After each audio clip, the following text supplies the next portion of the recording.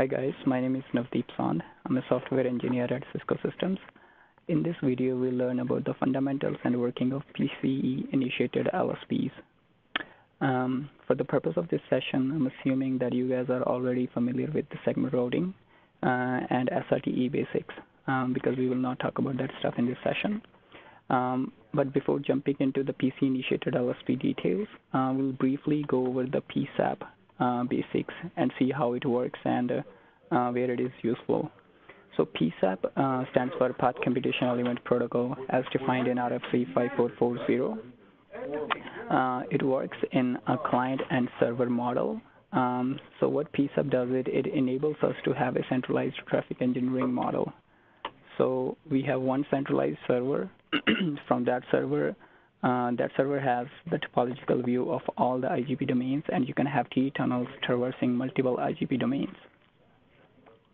A little bit background on how it works. From the information, the topology information from the IGP is passed to the BGP, and BGP link stated database is built. That BGP LS database is used by the PCE, which is the server, to create a traffic engineering database, the TED. So once that TED is built, the PCE, the server, would have all the topological information from all the IGP domains, and it can help to create TE tunnels between multiple IGP domains. For PCEP to work, we should have that background topology information to be passed along to the PCE, and TED should be built up properly. And once we have that set up, any client within the network could have a PCEP session established with the PCE, with the server, and we can request an LSP. And if the PCE has that LSP in the database, it's able to provide to find the path. It will provide that in the ERO, as in the ERO in the PCE message, and the requirement would be met, and we would have our tunnel up. That's the background of PCE. So now let's talk about the PCE Initiated LSP. So what it is, it's a step further than the basic PCEP. Now instead of requesting the path from the client, we can also control this TE generation, creation of tunnels, delegation, undelegation, deletion, or update from a web-based application. So the web-based app would talk to the PCE server through REST calls. It would use the REST interface, and using REST calls, we can create, delete, we can control that TE interface. So the PCE Initiated LSP support is negotiated during the PCEP session bring up. A new flag, the create flag C, it has been introduced for this working. So if the client and the server both have that capability, the C flag would be negotiated, and once we have that session up, we can initiate tunnels from the web-based application using the REST calls to create tunnels traversing multiple IGP domains. Now these tunnels are auto tunnels, and they are controlled by the global auto tunnel configuration on Cisco ISXE devices. For the purpose of this demonstration, we are using one PC server, but in production environments, you would have multiple PC servers, one primary and one secondary, and if in case of failure, your secondary would come up and it would have all the LSP database in sync with the primary server. So once we send a REST call to create a tunnel, that call is passed to the PC server, and it's translated into a PC initiator request message going towards the client. That information is passed in the REST call, that what client it wants to go to and what are the parameters of the tunnel. Once the client receives the PC initiated request, and if everything in the message is validated and if it meets all the requirements, it sends a report, it brings up the tunnel, and we have our auto tunnel up without even going anywhere within the network and not touching any node. In this demonstration, we'll be using a topology similar to this. We would have two IGP domains. At a head end would be R1. The router, it has an IP 1.1.1.1, And our tail end router is in IGP domain 2, which has an IP 6.6.6, and we will try to create an auto tunnel PCE initiated from our head end to our tail end. Now, from both these IGP domains, I have BGP link state working at the back end, and that information is passed to the PC server, and it's able to build up the TED without any problem. So here we can see a sample REST call to create an LSP. If you look here, the PC, so we define, so within the REST call, we define what PC server do we want to send it to, what port it would use, 8080 in our case, and this is an LSP create call. So it would create an LSP on what peer it would create. That would be the PCC, the client IP. What's the name of the LSP? Test 10 in our case. And what's the source of the tunnel, and what's the destination of the tunnel.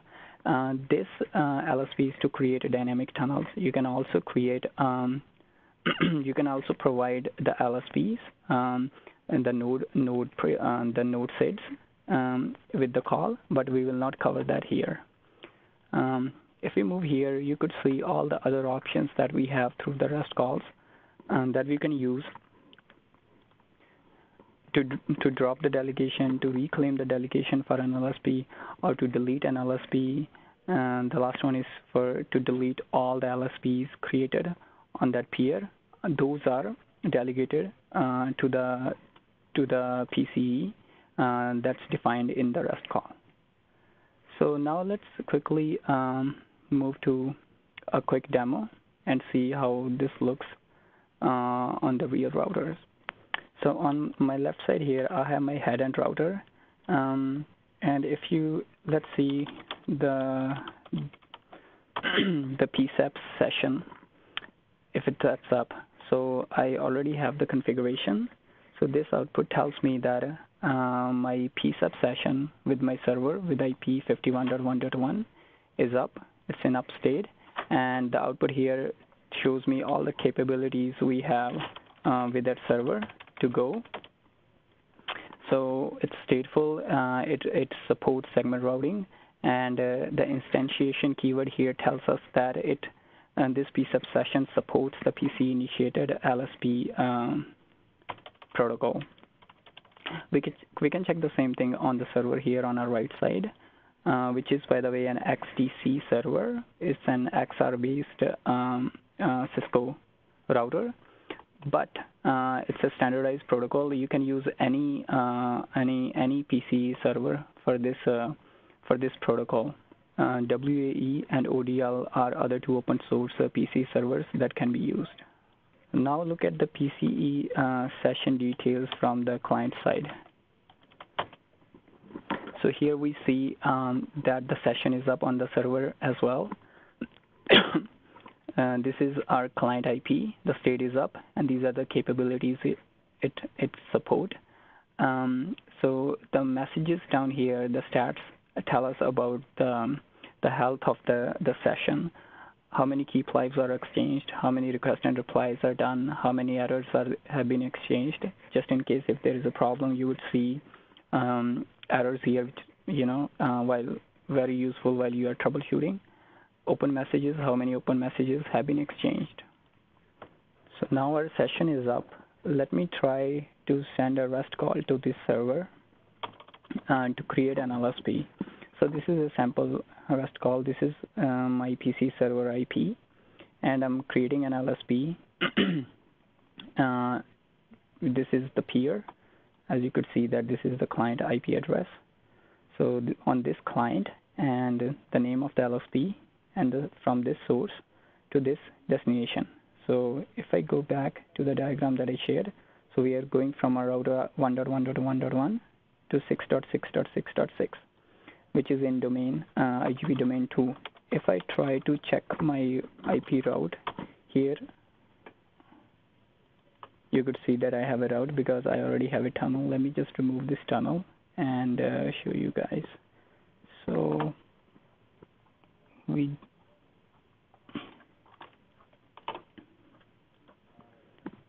Alright guys, so I have removed that tunnel, and now you could see that we have no route from our head-end router to 6.6.6.6.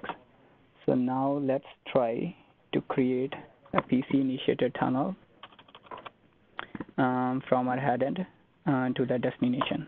So you could see that I just released that, issued that REST call, and the HTTP code for that is 200. That means it went well. It's okay. The status is okay, and it created an LSP named test1 on peer 1.1.1.1, which was a success. So let's go to our client, our head end, and see that how that tunnel looks like. So this tunnel number 2000. Why is it 2000? If, as I explained earlier, that the auto tunnel numbers are controlled by the auto tunnel global configs on an XE node. So as you could see here that I have my auto tunnel configuration, and the minimum starts, the block size is 2000 to 3000. So any auto tunnel that comes up would be assigned, the first tunnel would come up, be assigned the number 2000, and so on after that. So we'll look here, we have our auto tunnel 2000 up. Now let's check the details for that tunnel. So tunnel 2000, it's going to destination 6.6.6.6. The LSP name is test1. That's what we requested, and it's in upstate. And these are the tunnel specific parameters here. If we go down here, we see the PCEP related information for the tunnel. We see that it's delegated to peer 51.1.1. The delegation state is working, yes. And it's created via PCE Initiated message. So that's what it differentiates, that output differentiates it from non-PCE related initiated tunnels. You wouldn't see it there.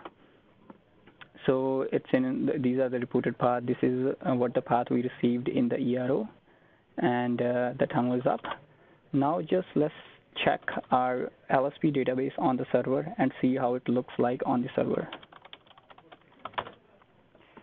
So as you could see that we have that LSP up in the LSP database on server as well for client 1.1.1.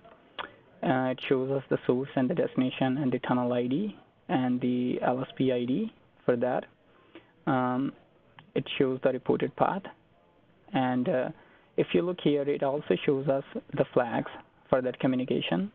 So C flag is set to 1, which means it was created through a PC initiated request, and the D flag is set to 1, which is a delegate flag, which tells us that currently this tunnel is delegated to this PCE server. Now let's try to undelegate this tunnel and see how that would work. So I go back. So we're just gonna issue this REST call, which says drop delegation for LSP test1. So once I issue this, we have a success.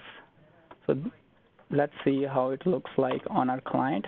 As you could see, the delegation status has changed to no. This tunnel is not delegated with any PC server anymore. If we go back and check the LSP database on our server, you could see the D flag has been set to 0. So this LSP at the moment is in orphan state. The state timer is running in the background, which is 60 seconds. If this is not delegated to any other PC server within 60 seconds, it would be deleted by the client. Now, before that happens, let's just reclaim this LSP. Reclaim. All right. We have a success, and if you see now that this is delegated back to peer this, and it was created and all that information. And if we check back our LSP database on the server, you could see that the D flag is set back to 1, and it's delegated back to this server. So this is some of the stuff we can do with it. If you want to delete this tunnel, what we can do is we can issue the REST call. We say LSP delete, and we provided what LSP name we want to delete and on what peer. Before we do that, once we have our tunnel up, we can check that for the IP that was previously unreachable from domain 1, now we can reach it over via tunnel 2000. And we can also check the Ceph stats for this IP. See, that's installed in the Ceph as well, and all the communication, all the forwarding would work over this tunnel. And now let's try to delete this. Executed this REST. We have success. That means our tunnel 2000 should be deleted gracefully. It's done, and if we check the LSP database here, it's cleaned from there as well. So this is some of the stuff that we can do with PCE initiated protocol. Thanks for watching this video.